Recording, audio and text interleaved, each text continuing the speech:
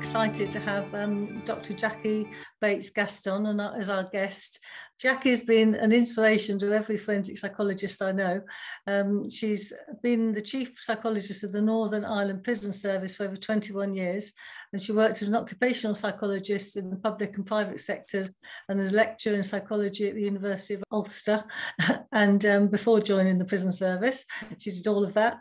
And she's a chartered forensic psychologist, psychodynamic therapist. Jackie's worked in the prisons in Northern Ireland during the Troubles, which is really interesting to hear her speak about. She's worked on the parole board, and she's recently been awarded the British Psychological Society for her distinguished contribution to psychology. She's also very humble, so I know she won't like me saying all that about her. But, it needs to be said. We love to celebrate the work. So welcome, Jackie, and we're really glad to speak to you today. And thanks for giving up your time, because we know how busy you are. So we just wondered if you'd mind telling us a bit about how you got into forensic psychology. Well, I suppose it's important to think about how I got into psychology, because actually at school it was never mentioned as a possible career. My mum decided that we weren't going into the bank or into the civil service, because in those days, in the 60s, you had to give up your occupation if you got married, which is unbelievable actually when we look back now, but that was the time. So she decided we all had to have a profession, and that was good. But I didn't quite know what I wanted to do. I did think of anthropology because I'm really interested in people and how people live and how we're very alike others despite where we are in the world. And so those similarities and differences were very appealing to me. I did live next door to Robin Farr, who was actually an industrial psychologist, I think, back in the day. Although I didn't know him very well, I knew his dad better. I used to help his dad in his garden with his dahlias. And I think I arrived in Queen's, not quite sure what I was going to do, but in those days you were allowed to have 4 options. So I chose psychology, I chose English, biology, and I think I've forgotten what the other one was, physiology or something. And then you could decide where you wanted to go. So after year 1, I definitely decided I wanted to do psychology. I think that was because I was very curious about why people did what they did, and what made them what they were, and why we were all so different in many ways, and how we were influenced by our experiences. So getting into forensic psychology was a big leap, because first of all, my interest, again, I used to have painful periods, and I used to wonder if that actually had an adverse effect on my examination performance, for instance. So I chose that as my undergraduate study for my degree.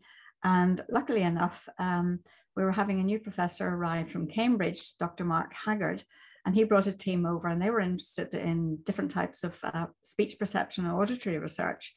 And he looked at my undergraduate thesis and invited me to join the team because he thought menstruation and auditory perception, there is a link, and he wanted to explore that. So I spent a year with that team and had great fun, but I knew I didn't want to keep doing that. I wanted to do something very applied, because I think psychology has got so much to offer the world and almost everybody I can think of, that I wanted to be able to apply my psychology. I love the lectures on animal psychology and all about Jane Goodall, and I love child development stuff. But I also was interested in business psychology, and it was called industrial psychology in those days. And so I finished my master's with Mark and the team, and decided to do a master's in occupational psychology. And there was only 3 of us on the course. You think, how decadent these days. There'd be probably 300 or something, or 30 at least. So we were very privileged to have a very small team with almost 2 full-time lecturers looking after us. And I got really absorbed by that, and had my eyes set on a job in rehabilitation. Because I knew someone who had come in to talk to us about rehabilitation. And so my interest was sparked in rehabilitation, both physical and mental health rehabilitation. And I worked in a rehabilitation unit for nearly 5 years in the then Department of Manpower. I know, Department of Manpower. So, and then someone said, look, we'd like to come work at the University of Ulster, and we're really into applied psychology. So I joined them for about 10 years. I love that. And I developed again my research in menstruation and menopause and health. Actually, health psychology was coming into vogue in those days. And I had many students actually doing research projects in health. And again, they were doing things on postnatal depression, as it was called then. Again, menstruation, menopause. And again, I was very interested in how we were perceived as women in the workplace. And my PhD is actually on performance during the menstrual cycle. And again, it involves something about what do managers think, both male and female managers. And it's incredible how stereotypic actually some of the responses were. Now, that was the early 1980s. I think I submitted in 1986, 87. So it was of its time. But I'm still very curious as to the special bits about women. I mean, we are very unique. To have periods is something very special. It's also a mystery because culturally throughout the world, every culture treats menstruation almost as a taboo. And in some places like Southeast Asia, even today, they don't encourage you to go into temples if you're menstruating. So consider that, you know, and I'm very pleased to see that there's some people actually getting interested in the area again, because it's an area that was not very popular or well researched when I was an undergraduate. So I'm pleased to see people are coming around to it again. And so how did I get into forensic? Well, I just happened to be browsing through a paper, the Belfast Telegraph, and there's very tiny ads saying psychologists wanted for the prison service. And I applied for that job and was offered it. But of course, all my colleagues were saying, don't be silly, working in the prison service, Jackie, you've got to be joking. That's going to be a step too far. But it was actually 24 years, Jerry, in the prison service. And every one of them was definitely a life sentence to some extent. It was a challenge, but it was great fun. I loved working with people. I loved working with the prisoners. I really enjoyed trying to make a difference using psychology. Jackie, is there anything that you haven't done? Yes, what I did find, Emily, was occupational was very useful in prisons. It was, you know, it's all about organizational. How do you get people to come with you? How do you influence people? How do you get to the decision makers? And I suppose one of the most frustrating things I found was not the prisoners. They were great to work with, although it was very challenging. 1991 to go into prisons, there was huge tension between the various paramilitary groups. And I was asked, obviously, to try and advise and help. But I immediately, I think within the first month, we had a tragic death of 2 prisoners in the bomb explosion in Belfast Prison. And I realized the effects of trauma and what we needed to do to address the trauma for both the prisoners and the staff following that incident. And I was only in a month, but I realized really psychology could make a difference here. And I actually did the first debrief the prison service had ever had that night, that terrible, tragic night, and realized actually that practices like opening up the drinks cabinet after a riot or after a traumatic incident like that was commonplace. So I questioned that. And then they were driving home full of adrenaline and full of the contents of the governor's cabinet, and questioning just very basic things like that in terms of, was that healthy, was that wise, was something that they actually hadn't really thought about from a, normally now these days we would think about things like that, but the early 90s, it was just good, it was seen as good practice just to reward the staff after a traumatic evening and then ask them to drive home afterwards.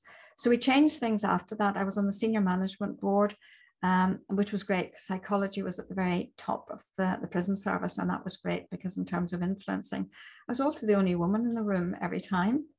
So that was a bit of a challenge. And going to the governor's conferences and stuff, I mean, back in the 90s, it was really very male dominated.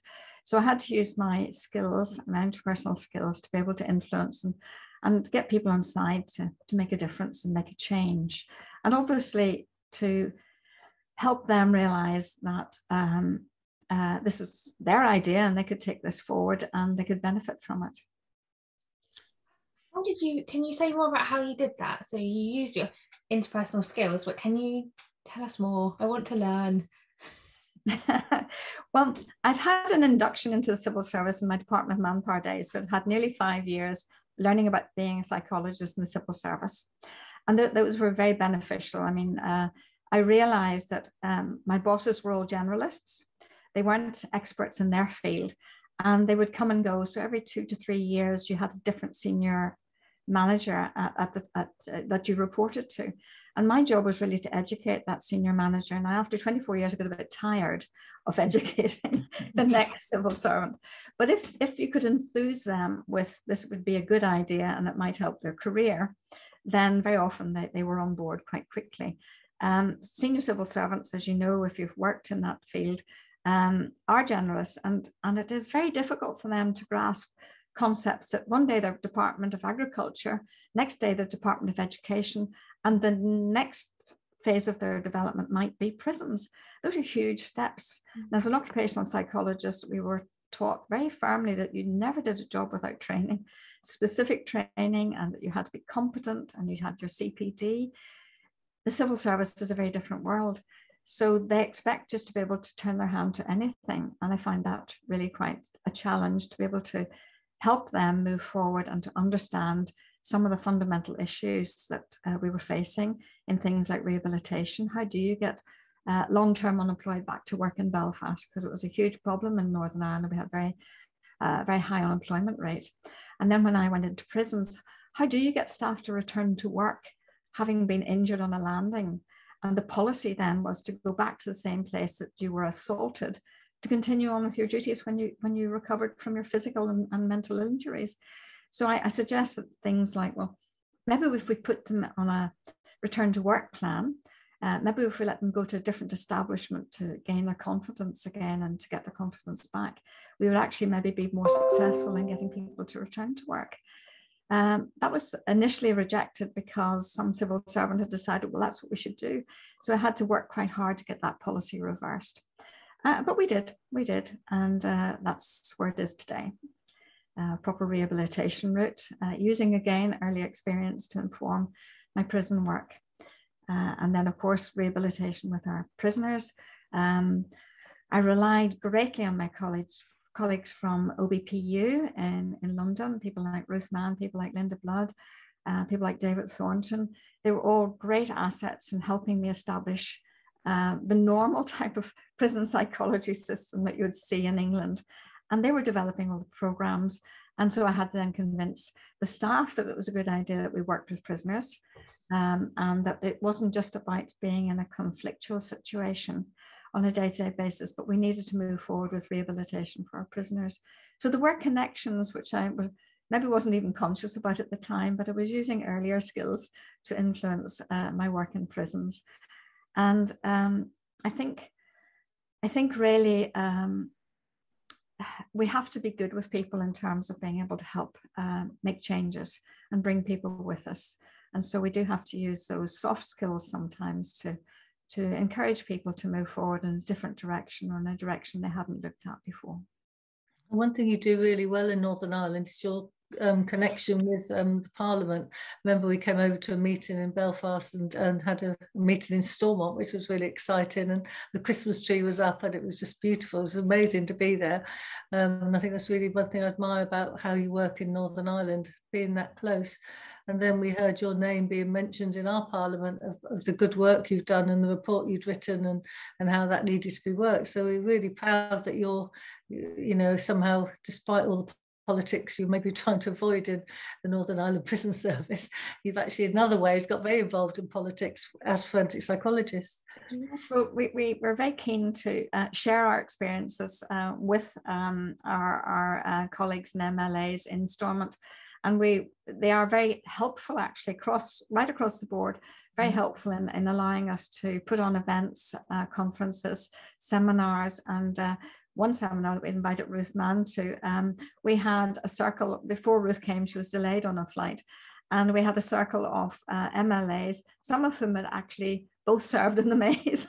And they were sitting in the same circle talking about how we can improve things in prisons. And I thought that was great because we had cross community.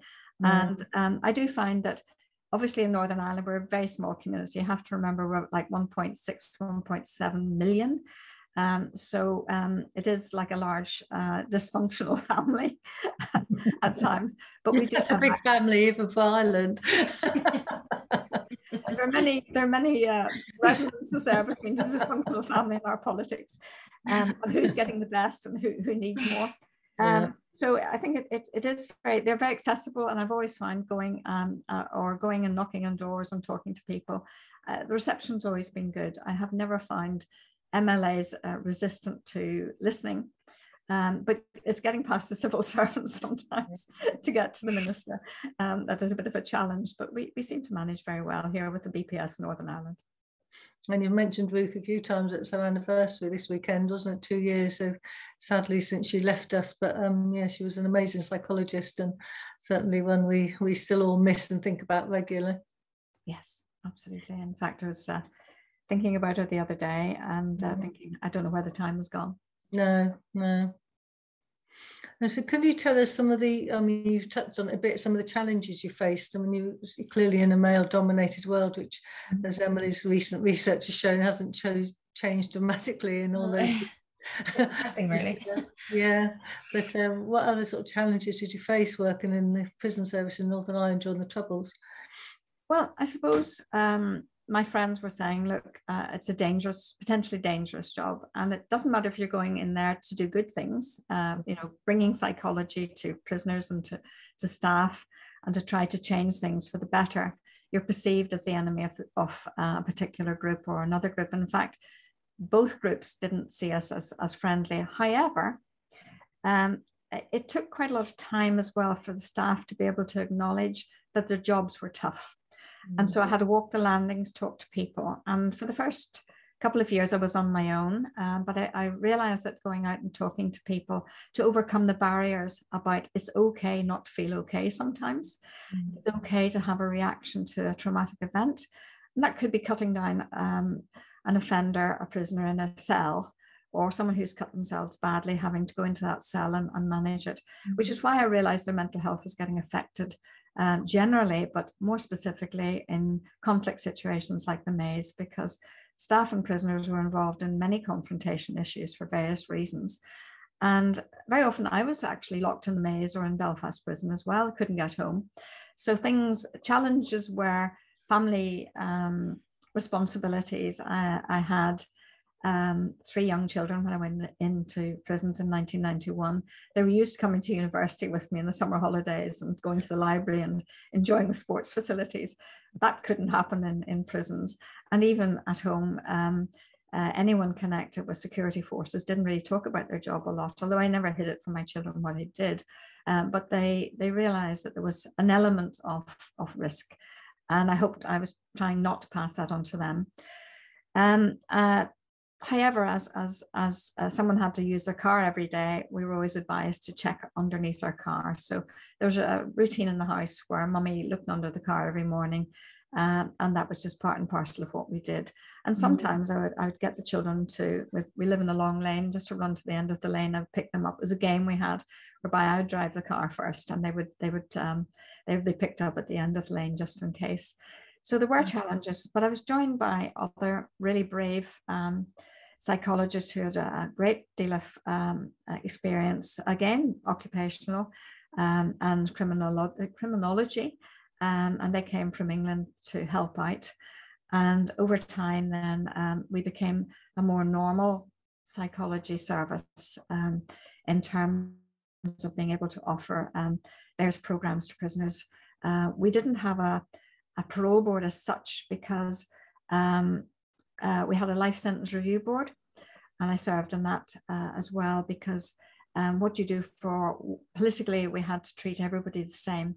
So those that were convicted of terrorist offences refused to acknowledge any court. So therefore, no one could get to the parole board or a parole process in those days. So we had life sentence review board, and we didn't actually see the prisoners, but we had reports from the governors and the landings, reports from probation head, and we then introduced the idea of risk assessment to the life sentence review board, so that other prisoners who were willing to go through assessment and when they were going for release were actually seen by psychologists. And we had a good mix. We had clinical psychologists come and join us in the prison service, and as well as the people who are working with staff. So we began to expand the team. and that was good. So how did you sort of seize all these opportunities? Because it sounds like you've got, you know, a family to look after, which is a full-time job, and then, you know, so many different opportunities, because you worked on the English parole board as well as the Northern Ireland one, and you're lecturing. I mean, how do you fit it all in? What's your secret? Organization. I'm not the best in terms. If you look around my office, you would know I'm not organized with paperwork.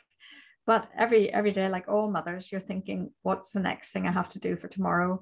How do I organize my time? How do we arrange pickups? What about hockey? What about games? What about after schools? What about pony club? All those things that you have to do. And luckily, you know, in my earlier career, obviously, I had bags of energy and lots of help. And I'd always like to acknowledge my childminder, who was an amazing person. We had the one childminder for all 3 children. And actually, after all 3 children left the nest, she was still with us. So we were very fortunate. Plus, I had my parents who were very supportive. So when I was working up in Derry and lecturing in Derry, my parents would come up, pick up the children from the childminder and put them to bed. So again, it was about organizational skills to try and work everything through. My more recent career with the parole board in the last 10 years, obviously the children had fled the nest and they were making their own way in the world. 2 of them did psychology, interestingly. One simply refused and did veterinary science instead. They failed. But you know, she uses psychology in her veterinary practice every single day. I'm so pleased. Like a better judgment. Can't escape it. Yes, I applied for the parole board because I knew that I'd need to do something when I finished my day job. I didn't actually retire from prisons until I was 66. Some people thought I was going to retire at 60, but I stayed on because actually I thought there were a few more challenges I wanted to take on board, and a few things I still wanted to see if we could move forward. And one of those things was developing young staff. And in over a period of time, we got people onto various BPS routes and other routes like the HCPC routes. And we got, I suppose we moved from me being one in 1991 to somewhere around 35, 40 before I left. Now, unfortunately, many of those people are leaving today because there's other opportunities, but that's a good thing as well as a bad thing. And I do think, and I really do think, that prisons is one of the most challenging places to work. I think it can be emotionally draining. And one of the reasons I went into the parole board, obviously I wanted to use my skill set, as they talk about these days, and I wanted to be actively involved and to keep my professional skills alive and my CPD up to date. But again, the parole board is, you don't see many good stories. You know, you're reading a lot of sad stories, both about people's lives as a victim and their lives as an offender. And that's very emotionally draining, I think. And so it's just like working in prison again. It can be very, very emotionally challenging. And we do need to support our forensic psychologists within the prison services and in other areas like the NHS, because I think that's the key. You know, I tried to embed in the prison service not only support for staff, psychology staff, but support for prison staff. And interestingly, we had a very tragic death of a prisoner in prison, and he had been convicted of a terrorist offence. But the staff came and said, I know they don't normally ask for psychological help, but we think they need some. So the message had got through after a period of time that psychology can help most people in most situations. And we actually went in, invited to that group who would never have approached psychologists before. Mm. I have an awful grasshopper mind, Jerry. You're going to have to. No, that's really interesting. No, because that is so important. I think that, you know, as part of, you've done such a lot in your career, but that is, I would think, really important, because if we don't support the staff that work in prisons, they're not going to be able to carry on working in them. So you have to look after them. We can't have them coming out, or us coming out more damaged by the work we do. It's just not, you know, that's not how it should be going to work. But I think that, sorry, Emily. I was going to say, in the same hand, you said about how we have to look after forensic psychologists. And I just wondered, in your experience, what advice would you give to people going into the prison service or becoming forensic psychologists, to how can they look after themselves? I think they've got to be aware of the challenges that they will face. I think they need to talk to people who are doing the job. I think they need to be very realistic about the sorts of emotional challenges within the job, and to ask lots of questions. I think, people are influenced that it looks quite sexy in a general sense. It's popular, sorry, that's a better word. It's very popular, but I do think they have to be careful that the reality of working in prisons is there, because on a day and daily basis, staff are facing people with a multitude of complex problems, and we're also going into those environments. And I think really nationally, staff have not been recognised as needing that type of clinical support. And because if, again, we know the complex needs of the individual we're dealing with, but I don't think civil servants understand that, because they're not on the landings. They don't see the difficult and very traumatic events that staff have to deal with. And if they're taking that home, it's not going to be a very healthy environment. So again, for forensic psychologists coming along, do your homework, do your research, make sure it's for you, and don't plan to stay in for 24 years. Because you get all these wrinkles. I'm only 34. Oh, you look beautiful for 34. So one of your other great accomplishments is winning competitions for water skiing. I mean, there's like no end to your talents. Back to my earlier question, is there anything you can't do? Lots I can't do. Lots I can't do. I can't play the tin whistle. I've tried many times. Well, I'm struggling at Gaelic. I'm struggling with learning Irish. Yeah. Because it's an incredibly complicated language, but I'm enjoying the struggle as well. I've been doing that since 1991 as well. I thought it might help in the job, actually, way back in the time, but it hooked me in, and I've really enjoyed working. And we now do it in Zoom, which is slightly easier. So going back to the question, I've always been a very physical person. I actually joined a gym, but never went, because actually I much prefer to go out and dig the garden, or go out on the horses, or go and do something physical. And at school, I played a lot of hockey. I went to an all-girls school. And of course, I was on the first 11 as soon as they would let me. And I was very committed to that. And I did judo and karate as an adult at university. And at university, they offered free or very subsidized water skiing on a Wednesday afternoon. It was a very short period of time, because, as you know, in those days, your term finished in May, and we only really started water skiing at the beginning of May. So it was very short. But over that period of time, I really enjoyed it, and got reconnected with the club many years later, actually, the same club, just by accident. And again, was dipping in and out, because with pro board work, I was away a lot. I was across the water a lot, as we say here. And but with lockdown, I was actually getting more time to ski, because I wasn't on an aeroplane going back and forth to England. And someone suggested me entering a league, and I went, well, I mean, a league, what would they do? And they said, well, you slalom. And I said, well, I've never learned to slalom. I've just had it, I can stay up, and I can go on one ski, and I can cross wakes and have a bit of fun, but I've never learned to do slalom. So they said, well, get out in the water and have a go. So I did. And then I was entered for this league, and it was an All-Ireland league, and it was an open competition. So I was competing against people of a different age group from me. And there was no bottom or top to this in terms of age group span. And so I happened to get third overall in Ireland.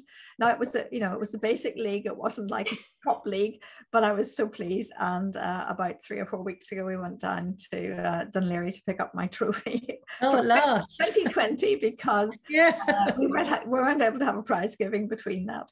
So yes, I love water skiing. I love snow skiing. I love any sport. And we try to do that with our families, snow skiing especially. Everybody, even the grandchildren are getting involved. So we all like to do that together, and it's a great family.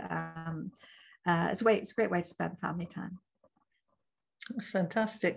You're so inspirational, even more so than when we started out. And is there any other roles that we haven't really talked about that you've done in your very varied career? I did work with Jamie Dornan's dad. As you probably know, was Jamie Dornan's dad was a gynecologist obstetrician, a very lovely man. He's unfortunately passed with COVID. But he and I knew each other just through other friends. Again, Northern Ireland, very small place. And we suggested we could work together for the benefit of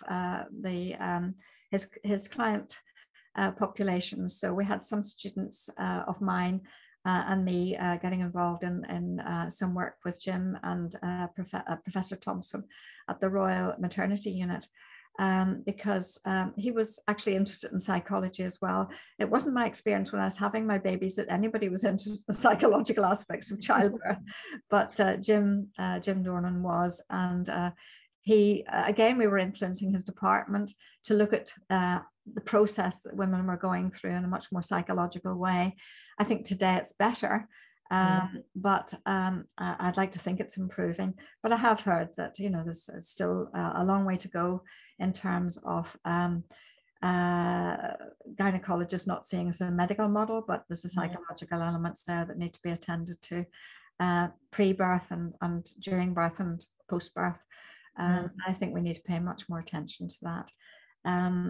So yeah, that's my claim to fame. I did meet Germaine Greer once in Belfast. Oh. Hey, that's so cool. She said she loved my eyes. Now I wasn't quite sure what she was saying, but she said, I think she's talking about the colour, so it's okay. They are a bit orange, actually. I reckon my eyes go back to Genghis Khan. Yeah, you've got really unusual coloured eyes, haven't you? I don't know what else I need to say, honestly. You've been very gracious in terms of your time. I think actually the other thing I did forget to mention was very early on in the 90s, I discovered EMDR, which was being used by the police in Northern Ireland. Someone who was a student of mine, actually, Dr. Michael Patterson, had himself been a policeman, got injured, came to the University of Ulster and trained as a clinical psychologist afterwards, and then started to train other people in EMDR. So I was using EMDR quite early, as were my colleagues in the prison service, although we were still a bit wary because it seemed you know, way ahead of its time, but now it's very popular, and I'm so pleased that people are using EMDR prisons for all sorts of people with different types of backgrounds. And also I did a few years training as a psychodynamic counselor, psychotherapist, and that was a challenge because when I did psychology way back in it was 1968, we were told never analyze, never interpret. You're here to just do scientific, well-researched, evidence-based, and don't ever dream of trying to interpret.